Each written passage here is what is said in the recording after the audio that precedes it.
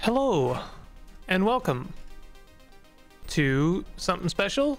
Maybe it may very well be a mistake and it may not work very well, and I'm probably gonna do very poorly, but we'll see. I have my expectations are high, as you can tell. This is Advanced Dungeons and Dragons Eye of the Beholder. We, the Lords of Waterdeep, have gathered to purge our city of an ancient evil. We're going back to the past. Give call to the heroes of the land and let us choose an adventurer. Choose our adventurers. Master, they think they have found a solution. Yes, we shall choose 4 adventurers to delve into the Underdeep.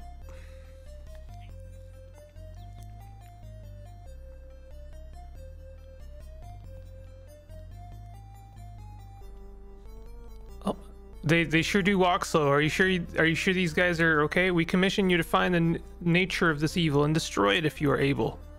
Prepare for the dangerous journey. I'll be talking about D&D in this series. I'll be talking about my experience with D&D and my general feeling about it. Maybe some of the recent controversy, probably not some of the recent controversy. And also just like kind of classic old school, I guess they're called blobber kind of RPGs. My experience with those are pretty limited. Begin your search below the city. You gotta talk like you know, a weird old school nerd when you read these, you know.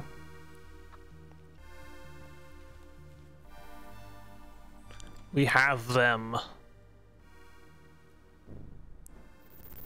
I'll also be talking a little bit about Forgotten Realms, which this is set in, about Waterdeep, their fate is sealed, and about Undermountain, which I don't think that this takes place in Undermountain, but I just want to talk about Undermountain because I think it's one of the coolest things ever in any fantasy world.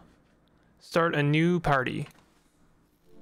We're going to be starting a new party. I'm probably going to be building this badly because I'm not sure exactly what I'm doing, but I'm going to be building a fairly general use party. We're going to have like, well, I want to have a dwarf, but I'm going to have a human male fighter. We could do like a paladin, I suppose. Let's have a fighter.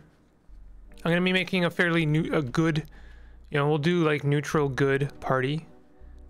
This guy looks fine. He's got AC 10. I'll talk a little bit about this later. I'm not sure. He seems better suited for like a caster, honestly. He's got pretty good intelligence. He's got awful strength. Kind of want to re-roll those. Can we just modify those? How hard can we go here?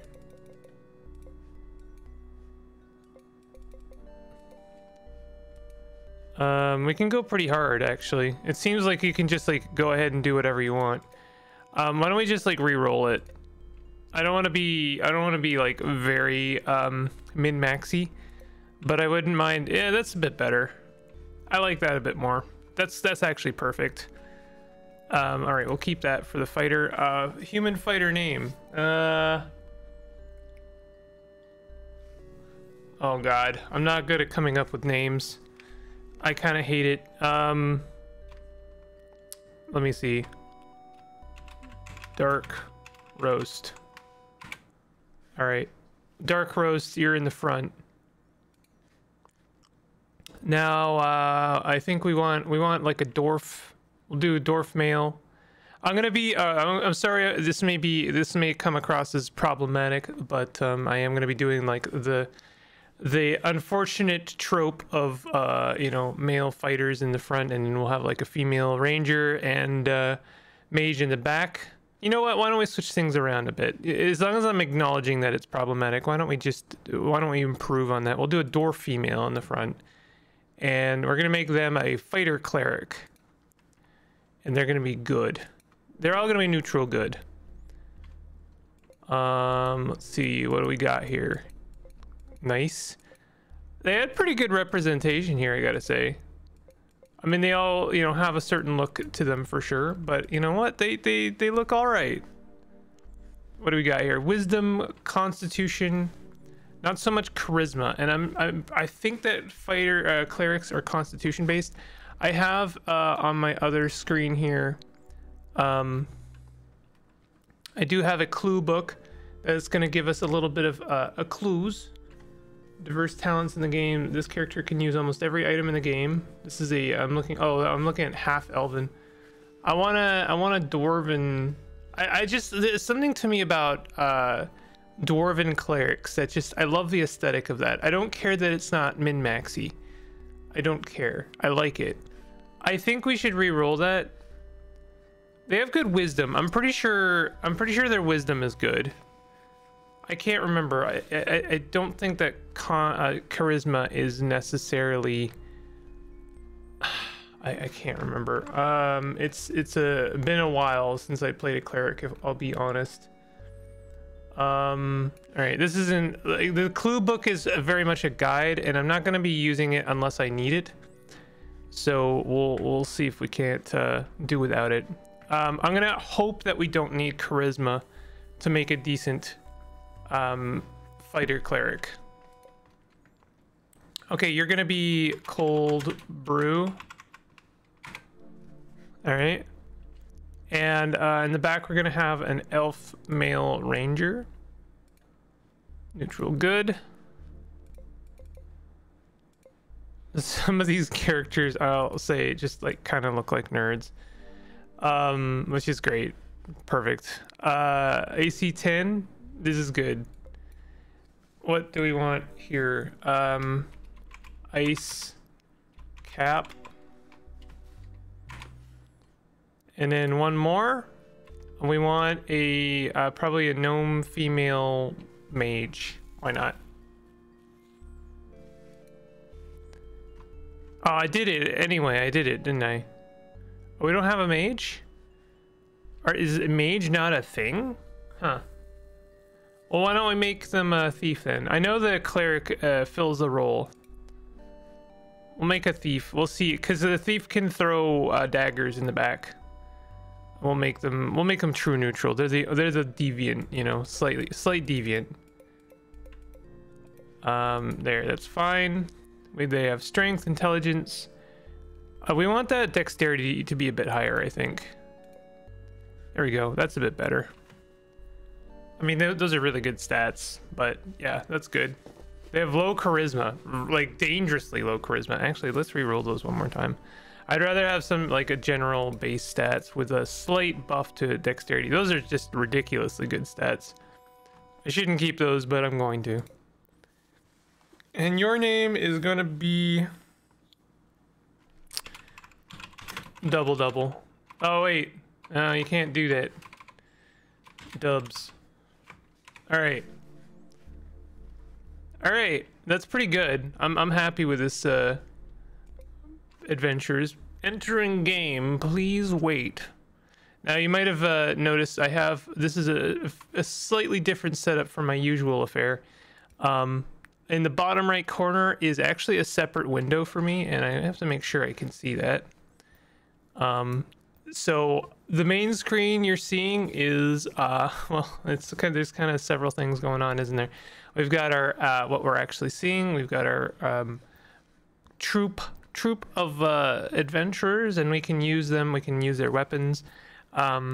We can throw daggers. I can't use a keyboard really. I mean, I can, but there's a lot of shortcuts, and learning them would be very cumbersome for me, honestly. It's not WASD. I'm using the mouse to select a move around, and you'll see in the bottom right corner, and as I say, that's a different screen for me. That is the companion app. I gotta say the love that this game has been given to bring it to the modern age is really quite amazing. So you're going to be able to explore using that map in the bottom right corner, and I think it also gives you extra information as well. I'm not sure yet. And in the top right corner of our you know, my recording, there is just the cover art for the game. So that, you know, I have the beholder. So the window's quite small for me, I will say.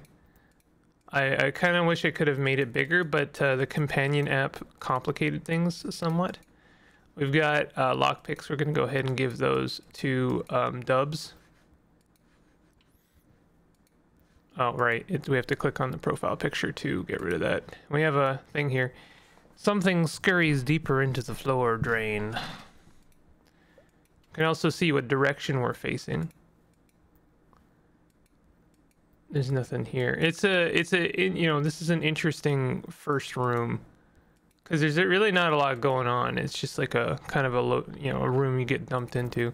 We're gonna open this door, and oh, you know what? Actually, before we do that, let's close that door. You can use this as a safe room. What we should do is make camp and memorize spells. Oh, you don't have any mage able to learn spells. I don't know how to get a mage, but whatever. We're gonna pray for spells because we have one cleric at the very least, and we would like to have things like bless. Can have a look at. Oh, okay. Hold on. Clear that. We want cure light wounds. We don't have any level 2 spells yet, so we'll take 2 cure light wounds and maybe 2 bless. We'll see how that works out. So we just want to make sure that we have spells before we do anything else. Your party needs to rest in order to gain their spells. Well, that kind of sucks because that means we would have to eat food, and food is a thing we have to worry about in this game. So we're just going to go and do some combat first. I have accidentally unequipped that weapon. Okay, we did very well in our first combat. It does not necessarily always go that smoothly. Something I always like to do is when there's a corner like this, I like to rotate first and then strafe into it so we can maybe see what we can expect. There is real-time combat here, so I can like strafe out of attacks. So yeah, you are encouraged to make the most of your real-time. So we have a secret button over there. You might have spotted that for a moment. I consider myself pretty okay at puzzles. It's one of the few things I have a little bit of confidence on, but I expect to be humbled by this game, to be honest, because old school puzzles tend to be fairly what's the word? Ridiculous in nature. I don't know. Like they can be really difficult. So I don't know what to expect. Well, we got a lot of lads here. Oh, get back up. Dagger. We got rid of our dagger. Okay. There's a cooldown on weapons. So you wanna, if you can, move away. They're gonna get attacked before we get to move. It's only fair, you know. But we can see we've unfortunately walked into a dead end, but that went pretty well. I did a little test run of this game, just to see if I enjoyed it. And I didn't play for long. I knew this was a game I wanted to play, so I didn't want to spoil myself too much. It's a difficult balance I have to run here, because I want to select games for that I think would make for good streams or recordings, but I don't want to spoil myself too much on them. So where do you draw the line? Like, when do you stop playing the game in order to keep yourself blind from some of the stuff? I don't know. I'm gonna try this door over here. There's more stuff in that other direction, but I also happen to know, and this is why I don't like to play too much, that there is some nasties in that direction. So I'd like to check out this area first, which I don't think I ever have. What is this? The slimy, smelly drain pipe reveals nothing. It reveals nothing. What are you doing with that? Interesting room that seems to... there's like nothing in here. Is there any reason to come in here? Almost wonder if there's like a... Can you search for hidden doors? You'd think that there's something you could do in here.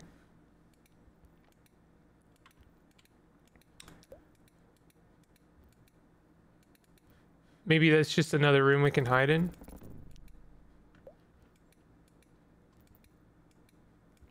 I don't know if enemies spawn behind you in this game.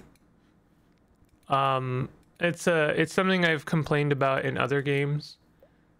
I'm not a huge fan when a game will like spawn enemies behind you.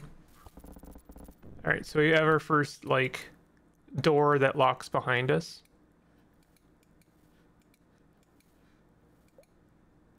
Dagger taken. This is like his belt, so we put the daggers on the belt so that he'll automatically re-equip. What is this? Commission letter. I should have read. There's some stuff I can read in the manual, which I think would provide a little bit of extra flavor. I don't want to stop now to do that, but I will do that maybe in the start of the next episode. I'm pretty sure there's some nasties over here. So yeah, there's our throwing dagger animation. Really cool, right? I'm not mocking the game. For the time, it was really cool.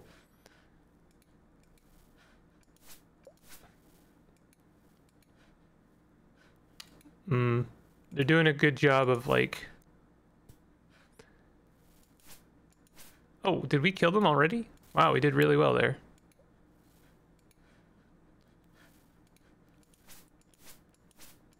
Oh, wow. That went really well.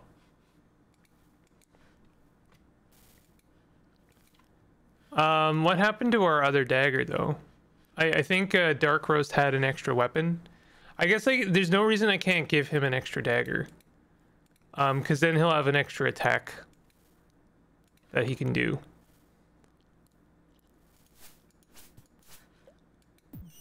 Okay, we got hit.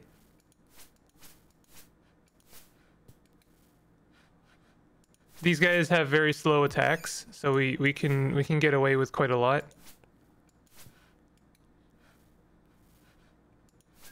There we go. Cold Brew has gained a level of experience. I will say picking up items is a little bit cumbersome. It's to be expected, but you know. So this first level of the dungeon is supposed to be pretty easy, and I noticed in my map it's scrolled down too far for me to see. Oh, I can shrink it. I wonder. All right, let me fix this a little bit.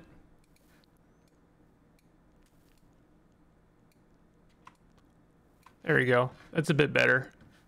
I might have to figure out a better solution for this in the future, but that's not bad for now. I like to try and explore all the corners just because I like filling in the map. Doesn't seem to be too much in here. We took a little bit of damage. Cold Brew is hurt. She also gained a level. I'm not sure how we can level her up. What is this?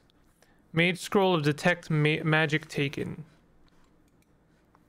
I don't know how her food situation. Oh, it tells you how hungry they are. That's good. Ah, we have a baddie. Come here, baddie. We have two baddies. They're not gonna come in here. So okay, so what kind of what is my experience with these kind of games? Let's talk about that. I hate to say it, but my only experience with blobber type RPGs is with Legend of Grimrock, and I know that Legend of Grimrock does things differently, very differently.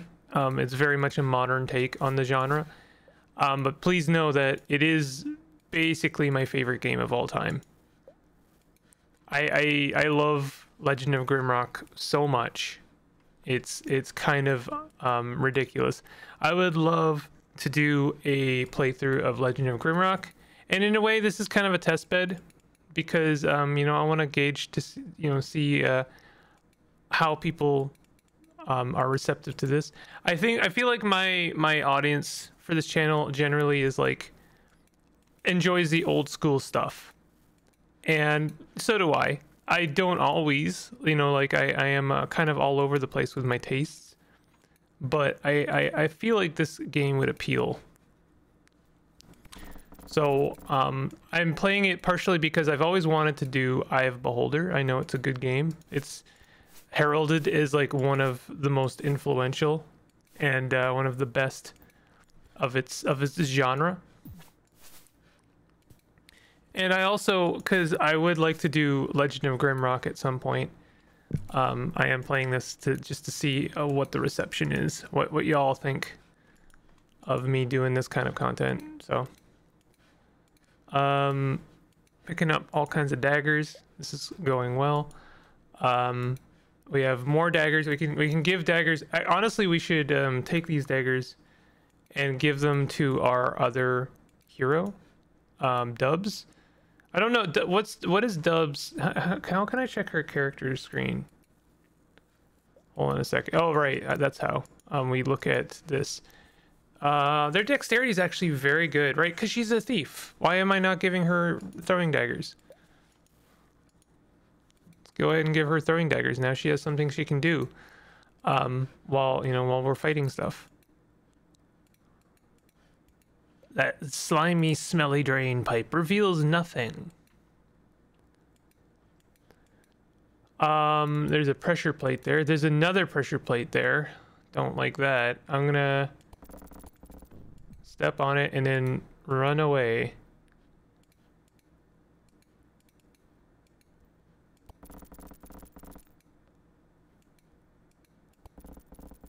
Interesting. Okay. So these are. I have much experience with this kind of puzzle. It's a pressure plate, and the door is only open when we put something on the pressure plate. So we can probably, like, we've already seen evidence of putting stuff down or picking stuff up. So we can put something on the pressure plate and then walk through. I swear I saw something else in here with me. Oh, it's a rock. Perfect. We can go back and we can pick up our ration and put the rock on the pressure plate. Nice. Amazing that there's no baddies right now.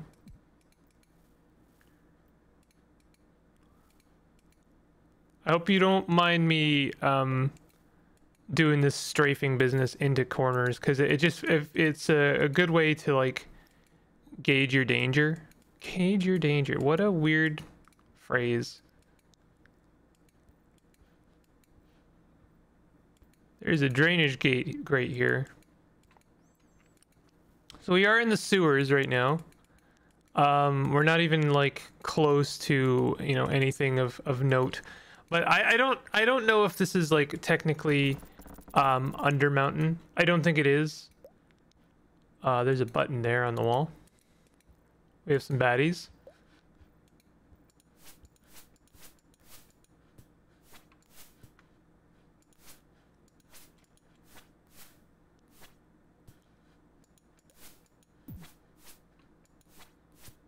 I could back up, because that gives us time to recharge our cooldowns. Man, missing is the worst. All right, we got a bunch of daggers. Actually, I think those are all my daggers. Anything? Oh, we got some rations as well. Whoops, didn't mean to do that. Yeah, so what is Undermountain? I mean, Undermountain is well, we have to start with what is Waterdeep. I don't know a lot of the history of Waterdeep. Waterdeep has a very rich history. And a lot of it, well, not a lot of it, but some of it is included in the manuals. And you know, like, I was reading through the manual, and it made me like nostalgic for a time that I never knew. I just sort of barely missed the age of games, where like you actually got manuals and you got maps and you got all kinds of cool stuff, and like it wasn't a deluxe edition.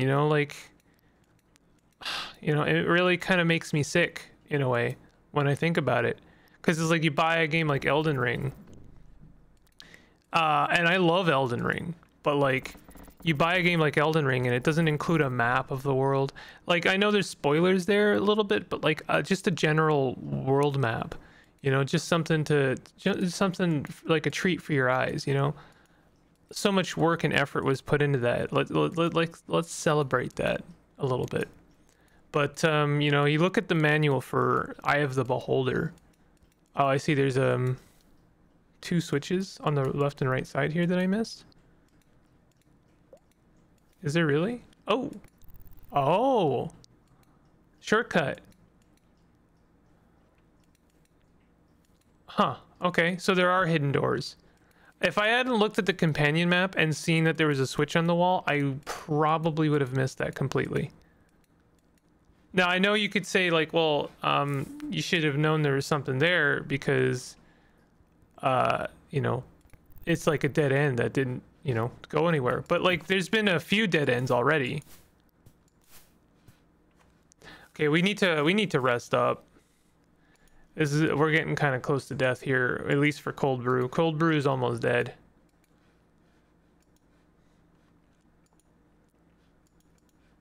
Is there any more? There's no more baddies here. I don't know what that is. What is this? Dart. We could give a dart to Dubs. We'll figure this out later. We definitely need to rest up. Why don't we like head back? Yeah, I started talking about Waterdeep and then I got like immediately I got kind of diverted. Can we go in here? Oh, this door isn't open yet. Huh. Interesting. Well, why don't we just like head back to this room and then do a rest? Rest party. Someone is still injured. Rest until healed? Yes.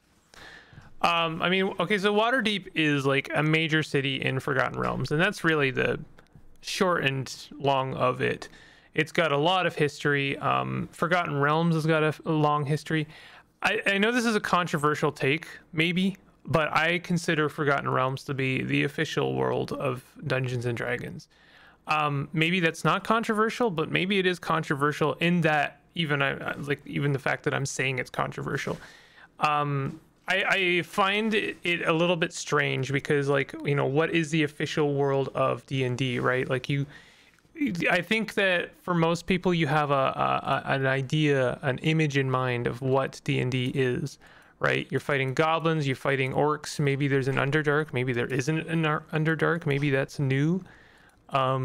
Like wizards, dragons, of course, dungeons, of course. Where do the dungeons come from? Where, like, the dungeons have to come from somewhere, right? So I think that there's a kind of interesting, I don't know how to put it exactly, but like, I don't want to say dissonance, but it's like where are we getting this stuff? Where is the, where do goblins come from? Where is any of this coming from? There's magic. There's maybe there's warlocks. I don't know. Warlocks seem kind of new to me, but then again, I mean, I've heard of many old school games, including warlocks. Warlocks have tended to be evil, now they're a playable race, or not race, character or class. Now you can be a part dragon person, and that's not even a big deal. At one point, dragons were all evil. So there's a lot of stuff to consider with D&D. I like Forgotten Realms, and I think that it is a good a campaign setting to consider as you know, the official D&D world, because it is so classic.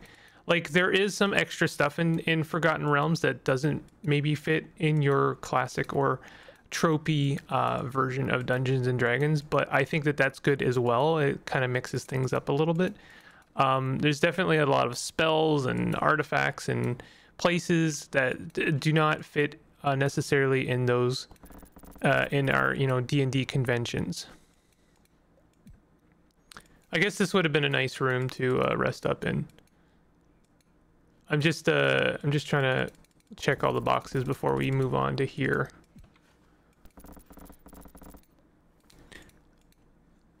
So, but you know, like, I appreciate that, you know, Forgotten Realms really does kind of check all of those tropey boxes, but then it introduces some interesting things as well. Whoops.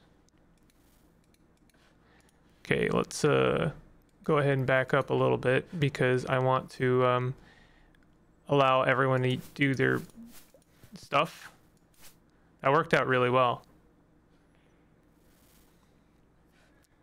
I keep forgetting the name. I had a sort of an argument with a friend recently, because we were talking about Dungeons and Dragons Online, which is the official Dungeons and Dragons MMO. And I'm going to try and put this up as early as I can. So I will encourage you, if you've never played Dungeons and Dragons Online, and you have any desire to, I would recommend two things. First of all, there's a code you can use on their website. I know this is not sponsored, I promise, but there's a reason I'm bringing this up. It's kind of important. I think that Dungeons and Dragons Online is actually a good game. I think it's actually really good, and I say that as someone who's played it very recently. It's not a typical MMO, and I think that's what makes it actually pretty good. Yes, there is just like grinding monsters, of course. It's an MMO, but there's also a little bit of methodical work in it as well. You have to search for traps. You can search for secret doors, and it's, you know, like, it is slightly more methodical than your standard MMO. It's not just like run into a room and crank on goblins, you know, which I really appreciate that it's a bit more thought filled. Why don't we give that shield to Dark Roast, and we'll just put that dagger away. So anyway, there's a code. I think the code is just Dungeon Crawl. If you put it in, like, make an account for Dungeons and Dragons Online, and then go to their website, or just go to like support and put it in, you get like a ridiculous number of adventures that prior to now were very expensive to all pick up. And I highly encourage you to take advantage of that now, even if you have a passing interest in Dungeons and Dragons Online, because that is actually kind of an insane value. So what is this? What did that do? Classic, what did the button do?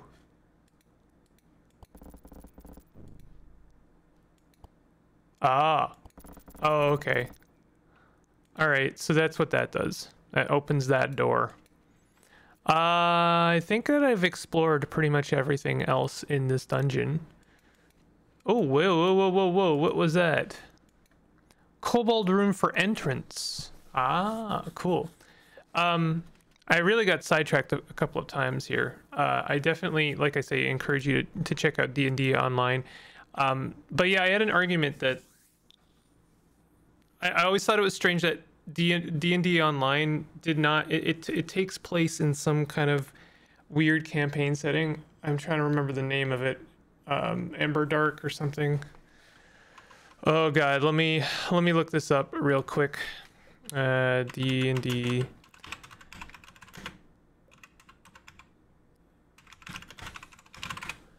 It really bothers me not remembering these things. Eberron. It takes place in Eberron, and I had an argument because I was like, why does it take place in Eberron? If you don't know what Eberron is, Eberron is like a weird steampunk fusion Dungeons and Dragons. Like there's airships and tech and you know, it's weird, and I'm not saying it's bad. I'm not saying it's bad at all. I'm saying that it's a strange, like, it's a strange setting to put D&D, your official D&D MMO in, because it like comes with all of this extra kind of steampunk baggage. On the page with this symbol, find line 6, enter one word. What? What? Is this like the anti-piracy thing? Oh no. I have to find on the page with this symbol. What, in the manual? Okay, I've got the manual open. I'm scrolling through it.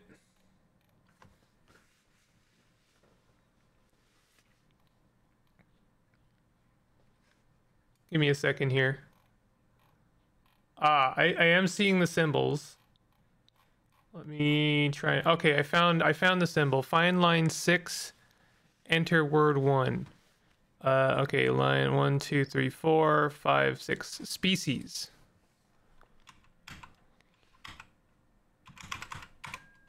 Going down. Wow.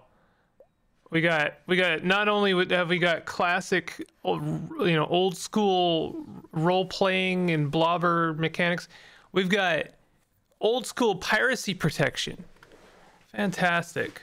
Oh man, it really takes me back to the days where you had to, I don't know, do some classic hacker shit. Like I'm in, and then you put the shades on in order to like copy a floppy. Don't copy that floppy. Remember that? Yeah. All right. So I'm gonna end it there. I do want to talk about Undermountain, and I got distracted a lot, but I'm trying to do a few things at once, and I hope you're enjoying this. We'll see how this goes. But I think getting to a new floor is a good place to stop for now.